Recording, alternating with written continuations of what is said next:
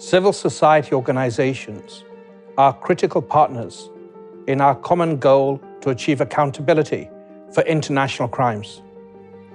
Now more than ever, we must work together to strengthen our common work towards justice.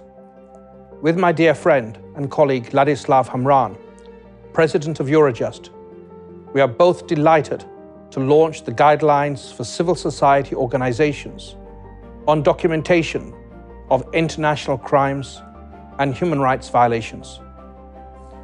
This represents a true joint effort, a common commitment to continued partnership from Eurojust and my office with all civil society organizations that are undertaking very important documentation efforts with a view to supporting criminal accountability processes.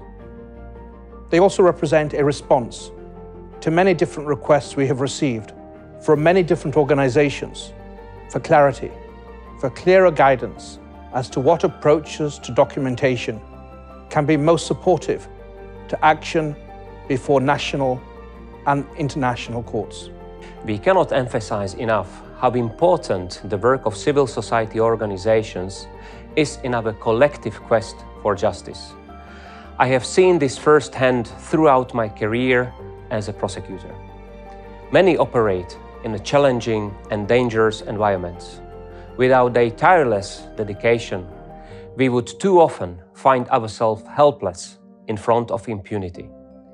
Time and again, we have seen how the work of civil society organizations has made a critical contribution to prosecutions for international crimes. With this hands-on guidance, our aim is to further empower and support those civil society organizations collecting information for criminal accountability purposes.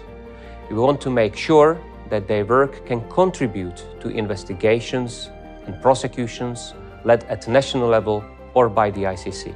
The guidelines are a result of close collaboration with civil society organizations, national prosecutors, and international partners. Through this publication, we also seek to highlight how we can work together more effectively to protect the most vulnerable when engaging in documentation efforts.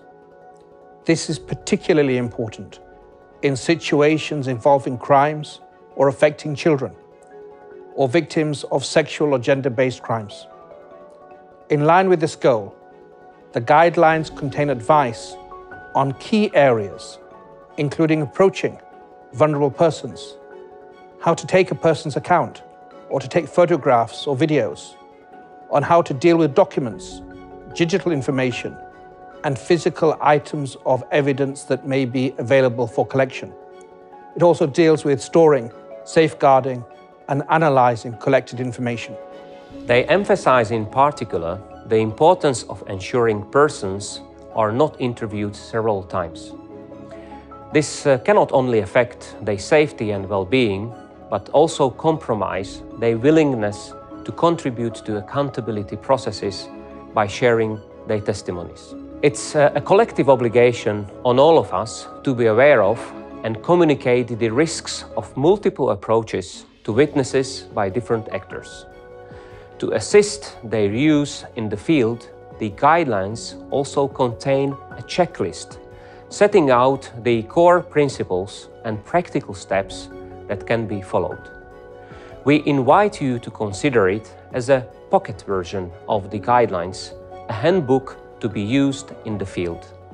While civil society organizations remain entirely independent in their activities, the guidelines seek to offer our perspective on approaches that are most effective in supporting criminal accountability and some that might be less helpful.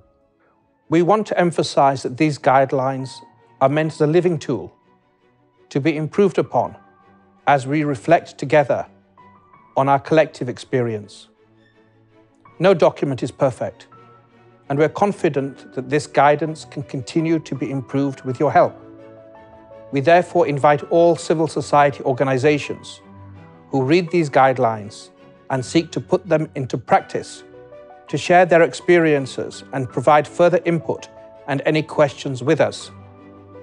It is my sincere hope that this document can serve as a basis for deepening our dialogue together. Until then, we look forward to continue and strengthen our cooperation with you and all stakeholders.